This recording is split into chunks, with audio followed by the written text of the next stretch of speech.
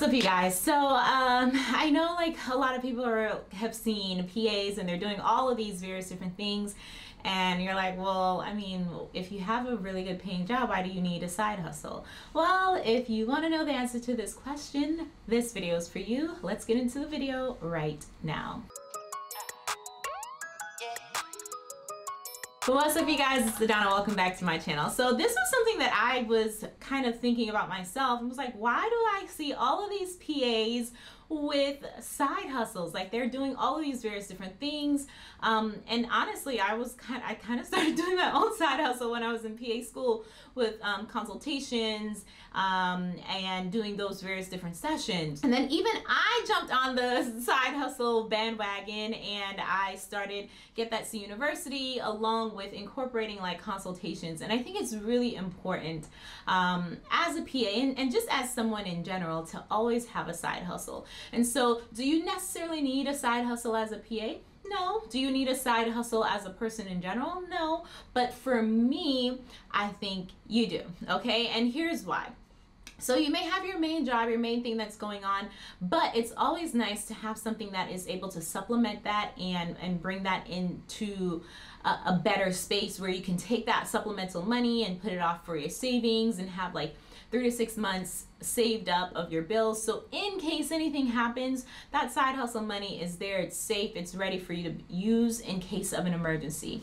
A lot of PAs do the side hustle thing because, you know, they don't want to be a PA for the rest of their life and they want to be able to own their own business and be their own boss and make their own whatever schedule, money, whatever it is that they want to do. And I say more power to you, and I think that is really important to own things.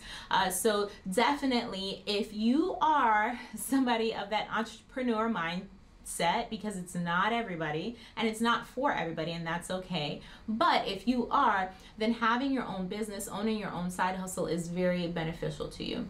So there are PAs that do various different things, and I'm going to just give you a list of a few things, like, you know, consulting, which many of us do, doing any type of like consultation sessions. You can do research. You can also even do like locums as a PA side hustle. So if you have a particular schedule that affords you the opportunity to be away for like 2 or 3 or 4 weeks, depending on if you're able to take PTO time, but also incorporate like your work schedule into that, then a locums job for, you know, 3 weeks or 4 weeks, those short-term locums jobs, even a week, I would say, is a benefit, because you can make anywhere from $5,000 to $7,000 in a week, and that is like a week's worth of work when a lot of us are making $7,000, you know, for the month. Just keeping that in mind, those are things that you're able to do.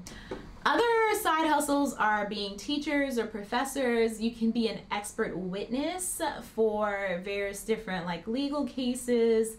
Upon, you know, doing that, you can also do like coaching, which kind of falls under the realm of consultations. And then you could do media related stuff like YouTube. So there are various different options that you have. Is it necessary? If you're asking Adanna, the answer is yes. But others may say no, not necessary. But you will see, and I'm sure you have seen many PAs with side hustles, and it's not because the money isn't right, because the money is nice, okay? Like, I'm not gonna lie to you guys, you make really good money as a PA. However, it's nice to be able to own your own space, own your own thing, and not really have to rely on anybody else, but all of the hard work that you're putting in to bring in that income. Okay, so just some things to think about if you're thinking about trying to get into a side hustle. There are lots of opportunities out there for you as a pre-PA student. There are lots of opportunities out there for you as a PA student and as a PAC. You just have to find your niche and what void you can fill. Okay, so hopefully this answers your questions and this was helpful to someone. If you have any other questions for me, leave them in the comment section below. Don't forget to like and subscribe. Follow me on Instagram at AdannaThePA and on Instagram at Get That C University. Thank you guys so much for watching. I will talk to you guys next time.